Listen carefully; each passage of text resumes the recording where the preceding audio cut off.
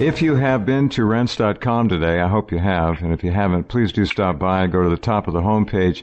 Look at the #1 story up there with the pictures, and I would like you to pay attention to it. The article in second position up there is by Yoichi Shimatsu. It is one of the most elegant, historically illuminating, fully accurate articles I've ever seen. It's really an analysis of history. It's entitled Amelia Earhart's Free Spirit Soars Above a Sordid World. And it's a beautiful title. It's a great piece. You've got to read it. And then above that you'll find the tip-off that Yoshi gave me about where the Lockheed Electra really was. It wasn't over on the right side. And if you want to see where it really was that day, go click on the top link, and you'll find it. Yoshi, welcome back, and thanks for such an extraordinary article that you've written. Well, I think, we both did what we could based on what we know. Your team and yourself did excellent on the photo analysis. And we have to give, the full credit for the History Channel to finally break the biggest open secret about World War II, the absolutely. Murder. Yeah, absolutely. And again, she wasn't murdered as a spy. I forgot. I should have emphasized that a little more in the article until after the outbreak of the war. You see, before then, she was held prisoner because the Japanese captors didn't know what to do with her because it'd be illegal to execute her as a spy.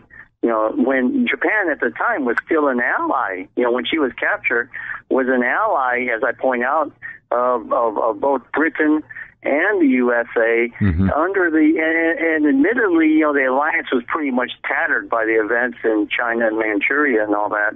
But the Washington, naval accords, which were based on London Naval Agreement, had not really expired in any way. So, technically Japan was still sort of beholden to report to London and Washington, and wasn't supposed to act like that, treat American citizens as some sort of heinous enemies, because there was no war at the time, and there was a nominal alliance at least, and diplomatic contacts, whole gamut. So this was a terrible deed that they did. It was a real violation, of an alliance. So this was. So you're saying it was a high crime, and the greater, I think, problem was the FDR, Franklin Delano Roosevelt, right, and his wife Eleanor, who was a good friend. Eleanor was a patroness of Amelia Earhart, wanted to learn flying from her. Okay, so this was a personal betrayal, along with as a political act of absolute cowardice. Yeah. That was exactly the word that popped into my mind when you said it. It's total cowardice. And then 3.5 years later, Pearl Harbor, FDR, right, handwriting all over it. No arguing about it anymore. No, I accepted it long ago. The man was just the worst. He was surrounded with communists in the government. Harry Hopkins ran much of the government. If you read Major Jordan's diaries, and I urge all of you to look that up, you can find them online. It's actually Major George Racy Jordan was his name, his testimony before Congress, in which he describes his job during World War II as base security at an air base, I think it was Montana or Wyoming, where American transports were being flown in every day from all over the U.S., and then they took off and went to Alaska and then into Russia.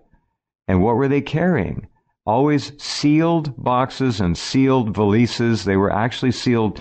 Anyway, one day, George Racy Jordan, Major Jordan, took 2 or 3 armed guards with him and went into one of these American transports. I'm not sure if it was a DC-3 or a DC-4 at the time, but he went inside, and in the back of the plane, American air crews flew them, by the way, but in the back of the plane were all of these sealed valises, boxes, crates, containers, sealed shut, not to be opened. And there were 2 Russian Soviet guards back there on the back of the plane.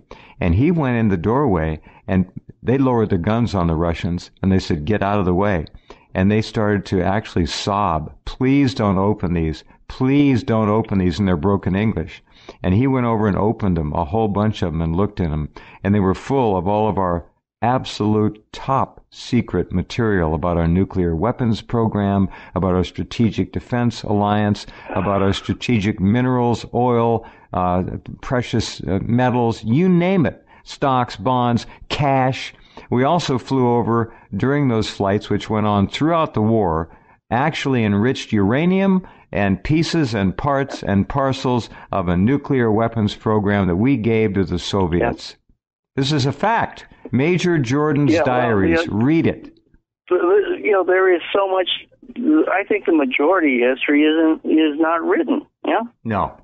I mean, we focus on these, Marines and Army guys who are sent to their death horribly in places like Guadalcanal, the slaughter of all these farm boys from both sides, and all unnecessary. Didn't have to. Levels was never looked at seriously. No, none Except, of that. In some sort of through some heroic lens of propaganda. Yeah? A perverted heroic lens of propaganda.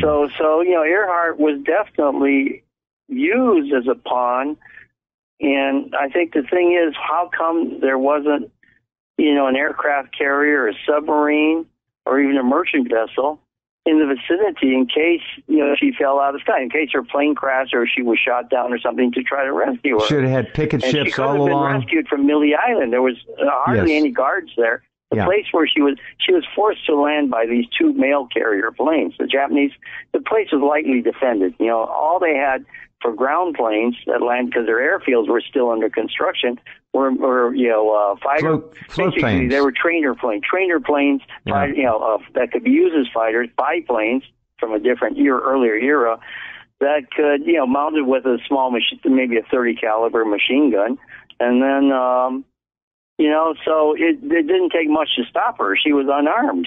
She had no protection. And she could have outflown one plane, but the Japanese were smart enough to send them, of course, a main plane and a wingman, right? They would do it that way, so that way they could outmaneuver her. Yeah, so it's really tragic she was caught at all. Yeah? She was left along with Fred Noonan, I guess, for the better part of the 3.5 years between July 2nd, 1938. Or 1937, and Pearl Harbor. She was kept. Are we to think that they were kept prisoner for 3.5 years, abandoned by Roosevelt? Yeah. They weren't executed after the war was started. The Japanese, thought that if this situation blew over U.S., Japan, and all, they would probably be able to return her to the state with a cover story. You understand? It could be worked out. Oh, it could have been worked out immediately. But when the war came, they had to execute Noonan, and they're going to kill him. They had to kill his pilot too. So it was. So she was left there to rot by Roosevelt, Eleanor Roosevelt, the great humanitarian Eleanor Roosevelt. I think people got to wake up to big power politics, the cynicism of these politicians, which continues today. Continues today. I know we're, haven't been covering Fukushima at all, but yesterday the new chairman of Tokyo Electric Power said very forcefully, he's got to dump millions of tons of water containing tritium into the Pacific Ocean. That has to be done. TEPCO has to start making money. They got to restart their nuclear plants. And he didn't come out with that because Donald Trump took the money from Shinzo Abe, took the money from Masayoshi Son of SoftBank, right? Yeah. Let them all, went to Saudi Arabia, which was arranged by SoftBank to take billions from the Saudi king in person at a grand ceremony. Yep. There's a price to pay. There's a price to be paid. And the price Tokyo's saying, we're going to dump all the water now, you guys. You took the money. Now just shut the F up and go home and watch TV. This is the water in the tanks, ladies and gentlemen. Millions of tons. Millions of tons, hundreds of tanks. Contaminated water is going to be dumped in the Pacific. And I'm probably pretty sure, as soon as he made the announcement, they opened the taps. Because it's rainy season. I would think you're right. Push out the water. Don't forget also that the normal amount of water that passes under the plant and goes into the ocean completely contaminated is that's already 400 to 500 tons. Admittedly, it could be 1,000 tons a day. Nobody knows. Much more than that. We're talking about thousands and thousands and thousands. A ton of water is not much. 1 cubic meter of water, that's nothing. So it's coming out of there. But the price to be paid, when you take that kind of money, starting with Michael Flynn took the money, then Trump and the rest of the team, they all took the money from Japan. And we know Japan, these governments broke.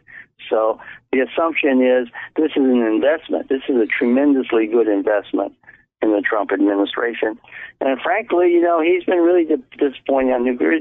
So I make the comparison with Franklin D. Roosevelt to his supporters. Wake up. Look at all these liberals and leftists who were in awe of Roosevelt and turned a blind eye to his, towering crimes, provoking World War II. Had he gone in there and said, what happened to Amelia Earhart? I demand a response, otherwise American bombers will be flying over Tokyo. Maybe World War II never would have happened. Think about that. You're 100% correct. If he acted like a man instead of like a worm, as part of the slime, we call it the swamp, the swamp creature, the Pacific War may not have happened.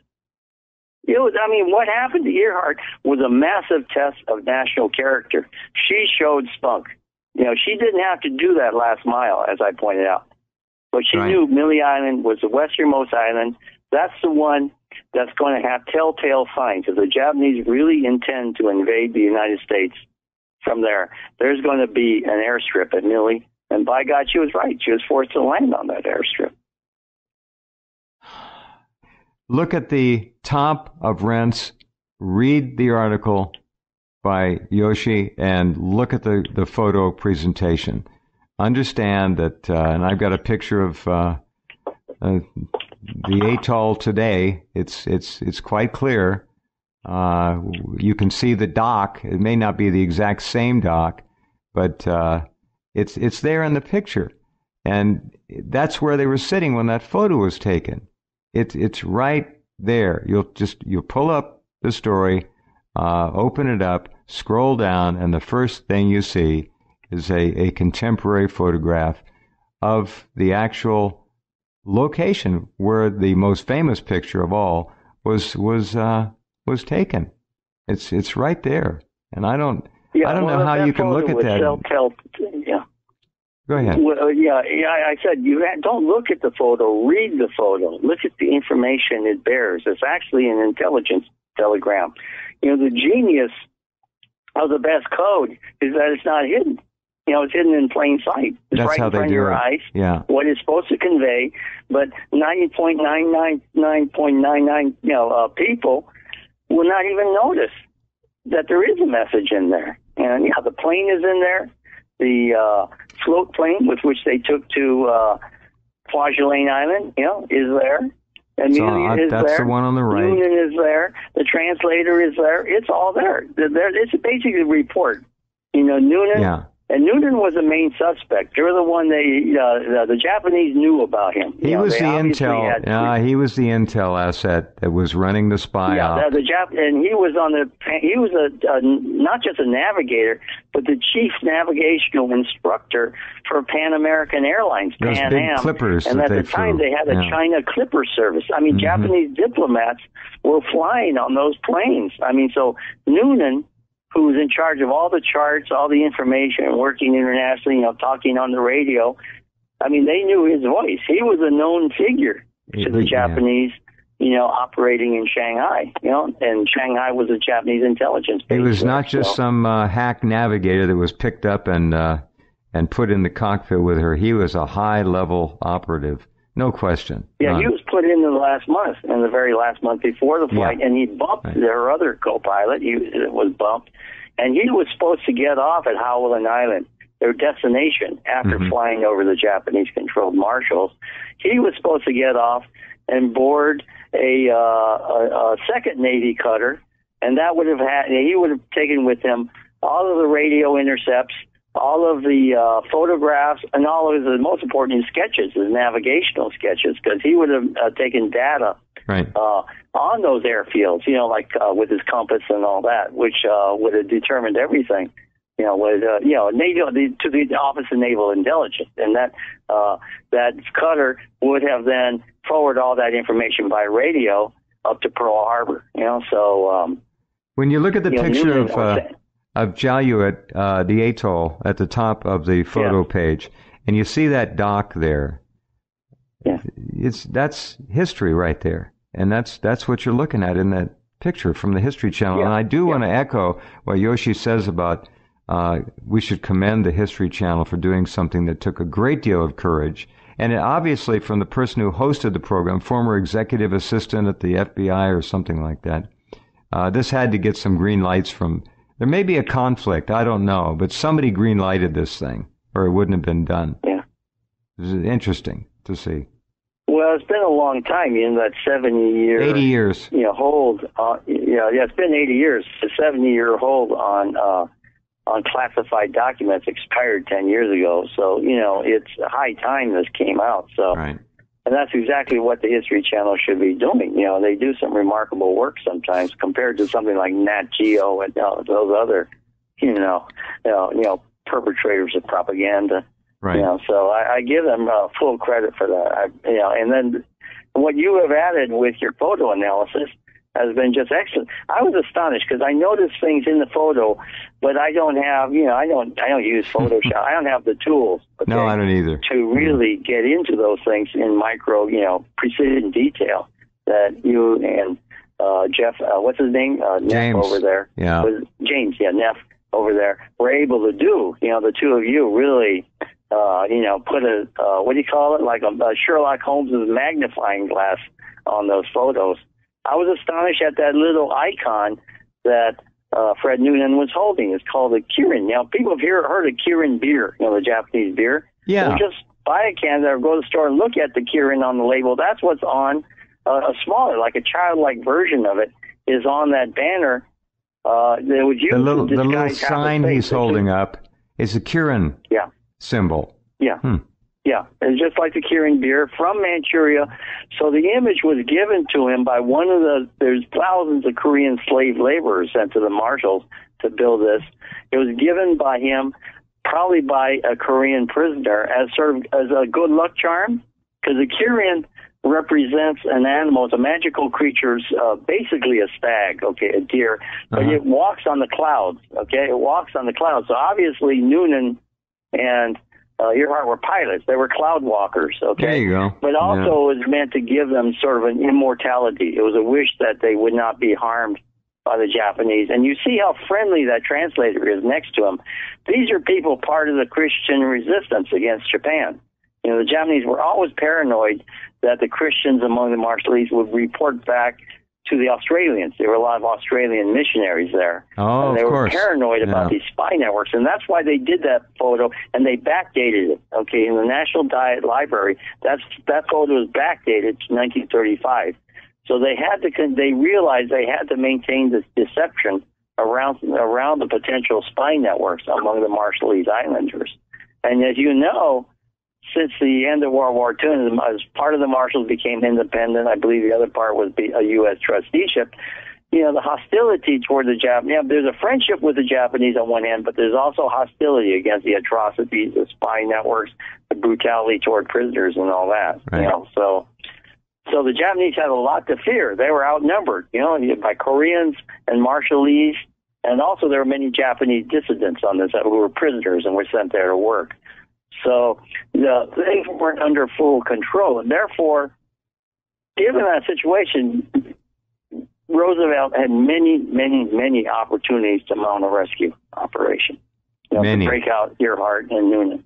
Absolutely. It's inexcusable that something like that didn't have to be done by Americans. It could have been done by a third party. He could have done it, and he didn't do it. He wanted her to be done away with, and he is part of he takes probably, I would say, major responsibility for her death.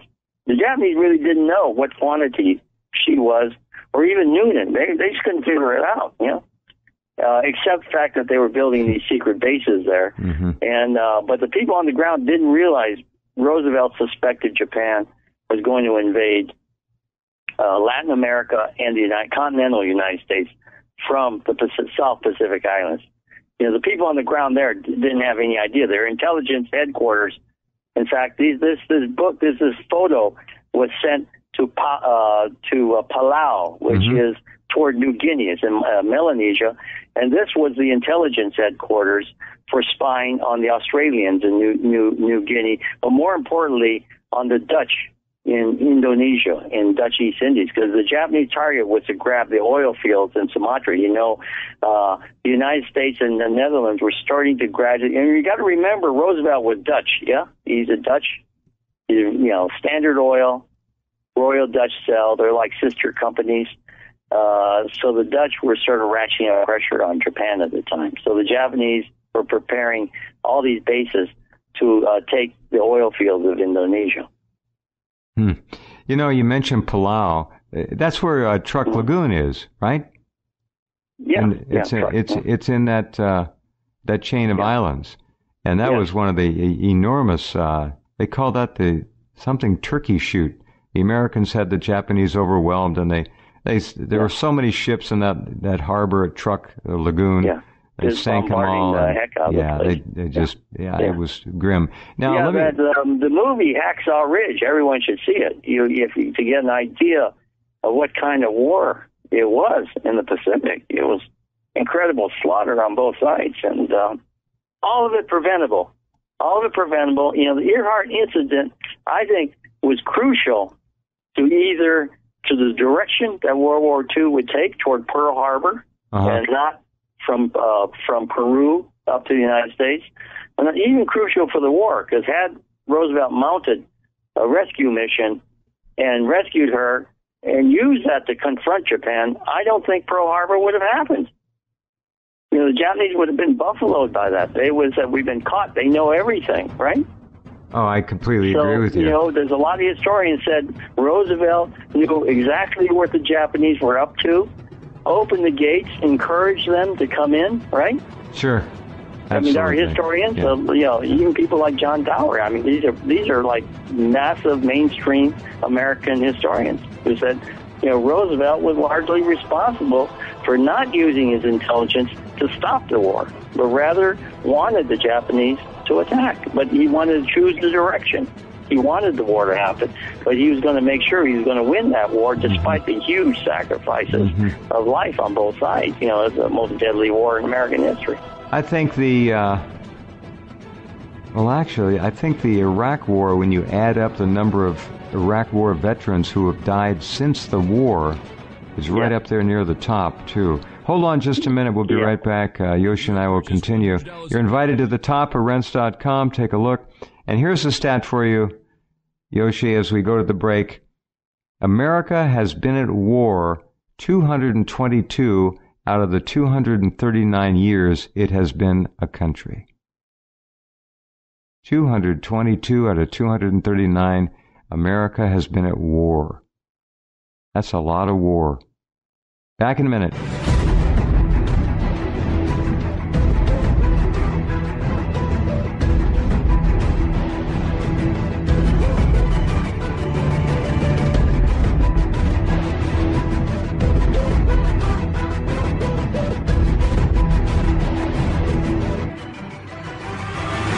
Okay, and we are back with Yoichi, and do read his brilliant essay at the top. It wraps up the whole story. So they were held captive for apparently over 3.5 years. We also have some reports that they were both beheaded, not shot, and buried in shallow graves on Saipan.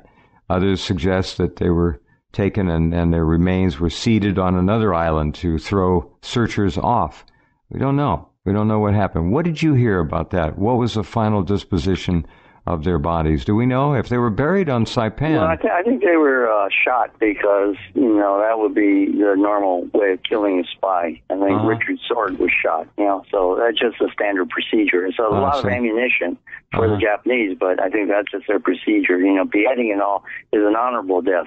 Or it would be just for if they're totally out of ammunition, as they were in Nanking and the Nanjing executions there. They killed 80,000 Chinese soldiers who had dropped their uniforms and were considered spies, and they killed them with swords. So I think the seeding went on. The broken parts from the plane, some of them were dumped. But the plane itself is mainly intact.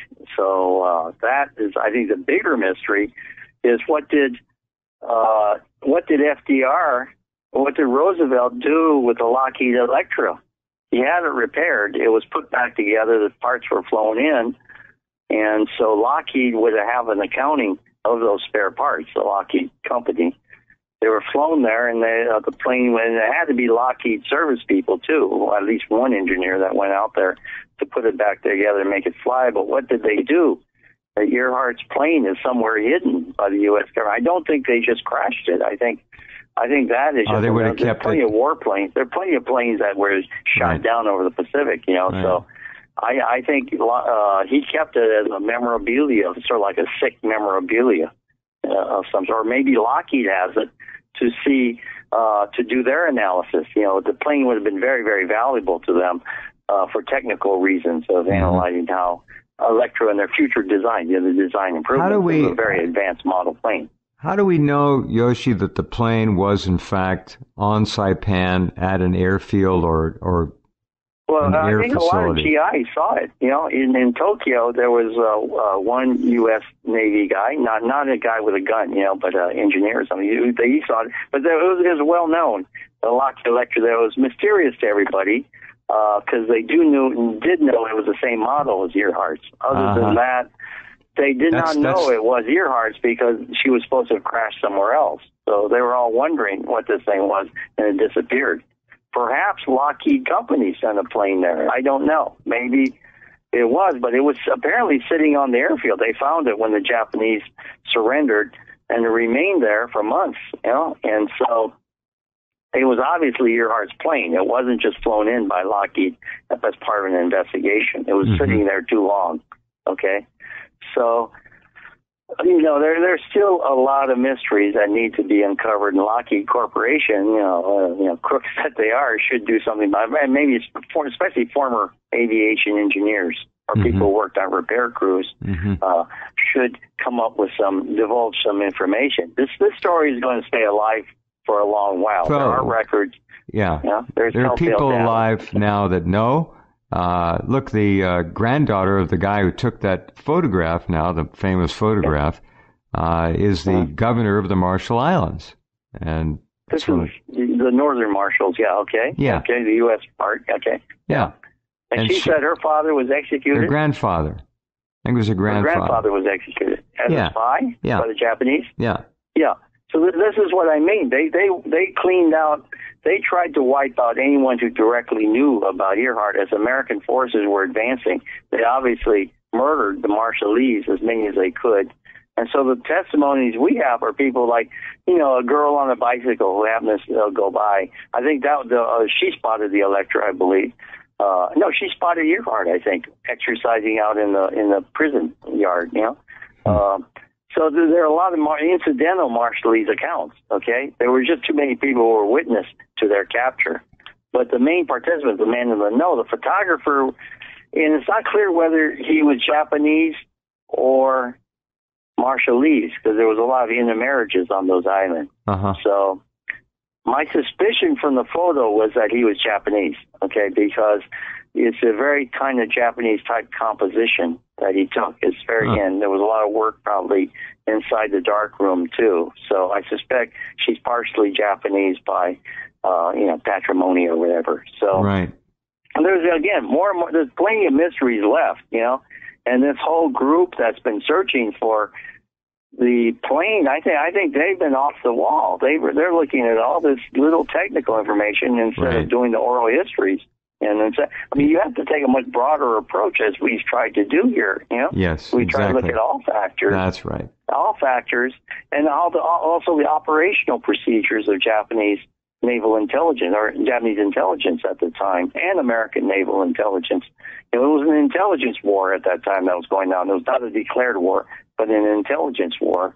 And both sides fought it pretty methodically and ruthlessly. There are records. The Japanese were only surprised. What the Japanese kept, I think, digging at with Noonan is they could not believe how would you send a new Lockheed Electra, one of the most advanced aircraft in the world, just out over this remote part of the Pacific and not have a backup team, not have a full rescue operation. This is what the Japanese were just sort of, pounding Noonan about.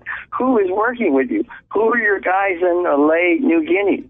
New Guinea was especially important because they were planning to assault Indonesia, right? Uh-huh. And New Guinea is part of the flanking action. Half the island belonged to the Dutch. So this is, and Noonan had no idea what the hell they were driving at. You see what I'm pointing? I do. This is very interesting. No one would ever suspect that the great Roosevelt, who a self-proclaimed genius, former Assistant Secretary of the Navy in World War I, would plan such a shoddy, amateurish operation. It would be inconceivable to any other intelligence agency of any great power in the planet, except maybe the British. The British have a long experience with Americans and know how the Americans can, mess up. So he sure exposed his cowardice, and that's the word you used, and it is absolutely spot on. He backed out. He backed out. People know about this. Yoshi, there are files somewhere about. We know exactly what happened. Somebody somewhere knows. We had spies. They had spies. It's not a mystery. If you're on the inside, someday... It's Office of Naval Intelligence would have. Oh, and I know, of course. There was no CIA then. It's Office of Naval Intelligence that would have that information. I hope some Navy intelligence officers come forward with this stuff. It's their patriotic duty to come forward. If anyone wants to contact Yoshi or myself about this, and I know in this day and age there's really no anonymity, but if you want to mail a letter, whatever, we'd like to know. We'd like to know. And we'll protect you. You're a source, so don't worry about it. But don't take this stuff to the grave with you. Go ahead. A couple of other points, Jeff, here is how the Japanese government, their propaganda, their foreign ministry, is able to manipulate the American press. They wine and dine the Tokyo bureaus, chiefs of the New York Times, Washington Post, give them all kinds of perks, free trips, factory visits, all kinds of stuff, year-end gifts, the New Year's gifts, the New York Times publisher, the Schultzbergers, come over, and all the Japanese corporations line up in the Japanese government institutes to give money to the New York Times for ads, so supposedly for ads and things like that, buried in some back page, but, and just a nominal something will be run to justify collecting all that lucre from the Japanese. This has been going on. It continues to go on. It's despicable of the American free press to allow themselves to be bought. It was despicable of General Michael Flynn, like all the other generals posted in Japan, filling their pockets with yen, ill-gotten yen, okay, going over to Tokyo and being wined and dined, giving girls or boys whatever they want. It is disgusting, okay? And this is what led to World War II. This, the sinfulness of the American side being willing to be bribed in Tokyo, and so to a point where Tokyo says, we got the Americans under control. We're walking all over them. Now let's go take America. The debauchery was so glaring in the 30s, and the Japanese, they just feasted on it. They just used it. Yeah. There were plenty of, in the Japanese communities, these little restaurants where all the mayors and, defense officials would go there, eat Japanese food, and go in the back room with one of the girls, okay? All gratis, all for free, run by the Japanese intelligence service. There was a whole network, okay? And, as Japanese American, there's a lot of other Japanese Americans who just cringe at this stuff. They said, we never betrayed America. Yeah, well, there were girls in the back room who were born in America. So I'm just saying, let's be realists here, folks. I don't support the relocation, the internment. But on the other hand, there were legitimate fears that, of all this hanky-panky going on, okay? That American officialdom and the FBI did what it could at limited resources. They knew some things were going down in Latin America, especially in Peru and Brazil, of preparing to invade, the United States. This is no joke. So Roosevelt was paranoid. But he made that classic mistake of intelligence. Wanting to see, his curiosity got the hold of him, right? To see what's the next thing they're going to do. Where is it leading to?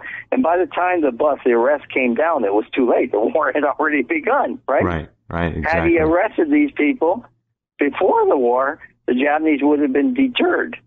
But he let it go on so long until after Pearl Harbor. So this was a classic. Roosevelt comes up as one of the smartest presidents in American history. I think he really goofed it up. He's one of the ones responsible for the war, for leading the Japanese on into thinking this was going to be a pushover. America is, and that was the attitude in Japan. America won't last 30 days.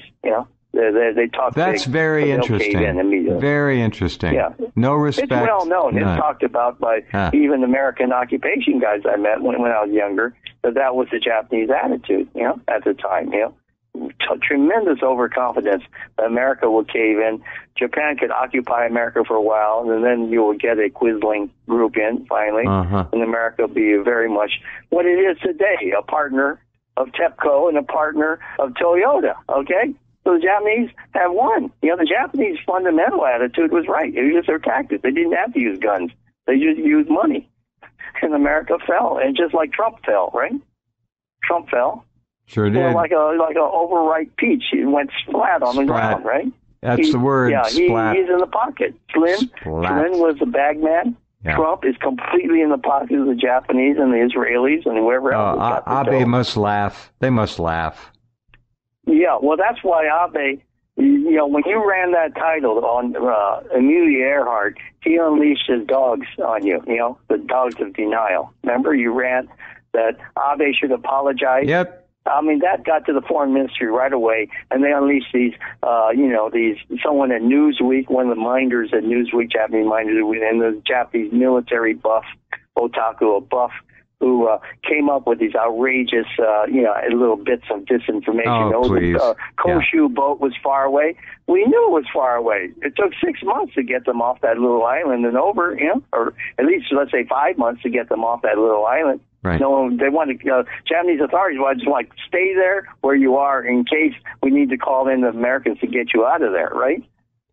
So the Japanese disinfo service is alive and well just like it was back then in the 1930s, 80 years ago. The same games are going on. The Americans are still the same suckers.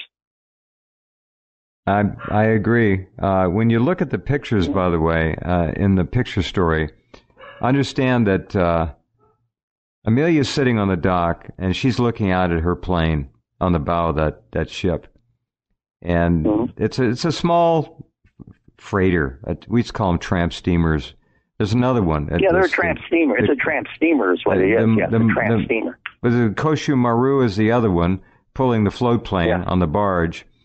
When you look at the Lockheed Electra on the front of the other boat, which is unidentified so far, although I think the History Channel, once they see what we've done, will be able to identify that. World War I. I think it was a German. I think it's a German freighter from it actually before looks, the war. It looks Germanish to me.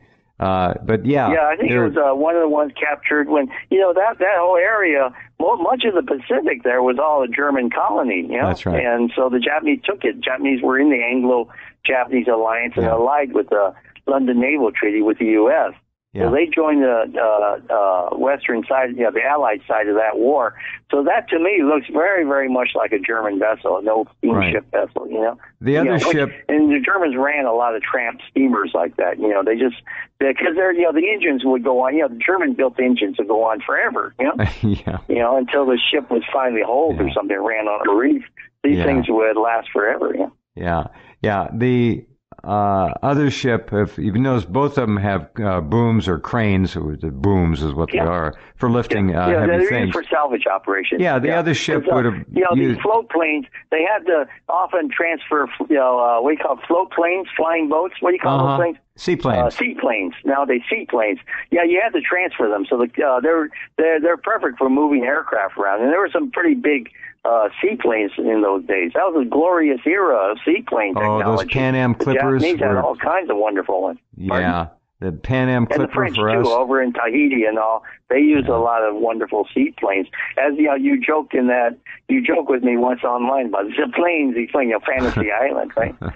Yeah. Yeah, well, so the other was ship. A wonderful era of technology. If you look at the other ship, they probably worked together. The other ship used its booms in the back to hoist the Lockheed up on the bow of the other one. Exactly. And they tied it down. It's sitting up there right in the front, and she's looking at that. And can you imagine how she must have felt? Oh, my God. She was on the last leg of that journey. The rest have been right up There's to her plane Hawaii out there on and that then boat. across. And she's done that Hawaii, right up to Hawaii. That would have been it, right? Yep. That would have been it. And then land in the United States. She could have run for president. Welcome. She would have been the first American president. She was, she was adored, and adored.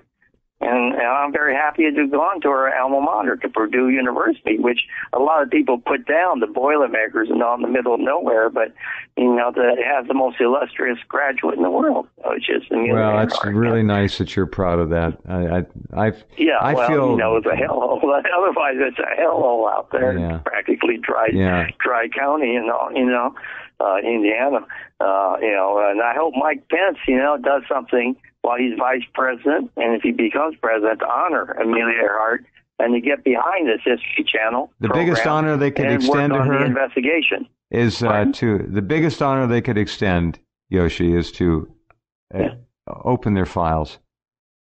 Here's what we know happened. I really encourage Vice President Pence, being a Hoosier,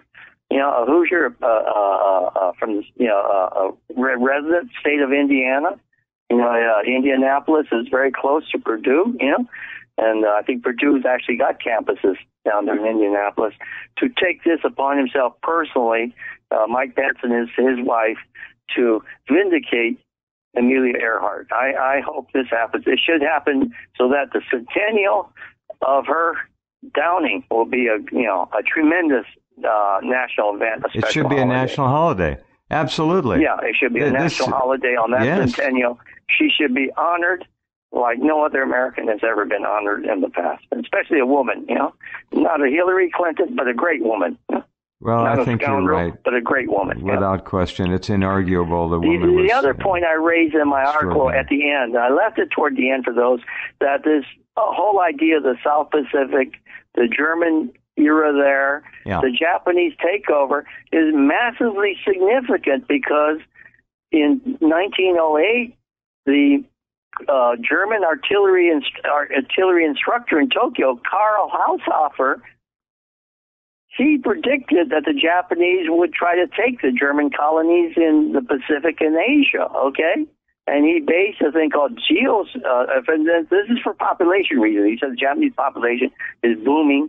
They have to find Lebensraum, room to live for their growing population. Yep. He's the creator of Lebensraum theory. He was Hitler's top advisor for the Anschluss, and also he was an esoteric Buddhist. Every fan of the occult should know the name Karl Haushofer. He belonged to an esoteric Buddhist group in Japan, connected to an original temple in China, which had long ago been down, very close to Tibetan Buddhism. There's only two. Well, there's actually three esoteric schools. There's the Tibetan schools. There's a Shingon, which he belonged to, a branch of, and then you have Shaolin. The Kung Fu school. Those are the three esoteric schools of Buddhism. So this is like an incredible moment in history when the Japanese took over those islands. Is not very well understood. I don't think most of them, 99.9% American, never even heard of this stuff. They have no idea how the Japanese got down there. And then this is, of course, linked to the assault on Pearl Harbor and the struggle, for the London, within the Washington Naval Treaty. Japan wanted parity. Right. And that was the reason the Navy had such a grudge.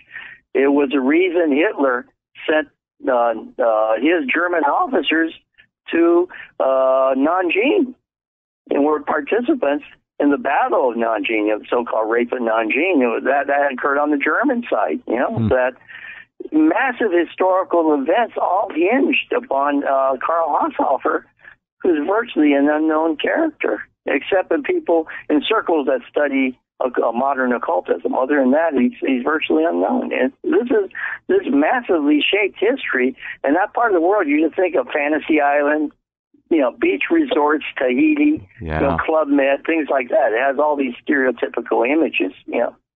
you don't realize how important it has been in shaping modern history of the 20th century and of our century today as a result. It is said that the murdered Secretary of Defense, our first Secretary of Defense, James Forrestal, who was murdered. If you don't know the story, just do a search. James Forrestal was said to be a part of FDR's cover-up of Amelia Earhart and Fred Noonan. That was in a book that came out several years ago. I'll send you the link to that. Yeah, I didn't realize, but that would make sense. It would be part of a whole naval intelligence operation in the Pacific, and Forrestal may have been a critic of Roosevelt in his times, like I am now. Okay. Why didn't Roosevelt take any kind of action to stop the Japanese advance? To confront Japan and show them the intelligence and say, you're not going to do this. So, and then I remember they claimed Forrestal had gone insane or something like that, right? Which he was not at all insane, right? They put him under drug. They did all put him in a straitjacket. Yep. Probably maybe what do you call it? Electrodes on his forehead and all that, electroshock. So this would be if that was the case, that the Earhart case was one of the triggers for Roosevelt to take out Forrestal, then we have to completely revise the reputation of Roosevelt, not as a man who won World War II, but the man who created World War II. Okay, who brought America into the war, the Pacific War, and then the larger war, as one of the greatest war criminals in human history. If that's the case, and again, I hope the History Channel, historians, I hope people in the U.S. government, the FBI, don't flinch at that thought that one of the American presidents may have acted in such a conniving way, whether by hook or by crook, that he brought upon this disaster. Sure, America took over the world, but what kind of world did America take over? And what has America become since World War II? One of them, not the great democracy, not the great anti-interventionist, not the America, the Monroe Doctrine, not the America Washington, but just another imperialist power that America has opposed since its birth in 1776. Indeed. So it would just be incredible if this whole reversal of Roosevelt as the greatest modern president were to actually prove true that he wasn't. He was the most greatest villain in American history. That would be astonishing. I'm not saying it now, because unless we have all the historical facts, but the Forrestal murder, if that is the case, boy, are we onto something huge here for the history of America and for its future, and how we judge our president. I think the most important thing is, how do we judge American presidents? Okay, and I've already said Trump has got. I really supported him. I thought he had hope as to bring America back to its roots before the FDR era. Of America that was a better place. A heroic country. Yeah. To say I'm not disappointed, and I hope he doesn't follow in the footsteps of FDR, okay? Of being just a demagogue, a liar, a backstabber. I hope he doesn't move in that direction. I hope he comes back and comes to his senses. I hope Trump comes to his senses. I don't know what's the matter with him, but he has gone off the deep end. Something is really wrong. Last hour I pointed out that one of his major campaign pledges was that any couple making $50,000 a year or less would be no longer required to pay any income tax. They would be taken off the tax rolls, $50,000 a year or less. That never went anywhere. It was never mentioned again, but I got him on video. I've got the text of it. He made that promise. So what happened? All the promises seem to have been scuttled. At least he did hold to wiping out this climate change nonsense. I give him that much credit. That and the TPP. So I don't have not entirely yet lost hope in the man, but I hope he comes back to the Donald Trump we saw in the campaign. Right. Not this monstrous, brain dead, whatever tyrant we've seen since. Is totally confused, doesn't know what he's doing. Seems to be under some sort of mind control. Exactly. This is terrible. You got it. You just said it. This is terrible. Yeah.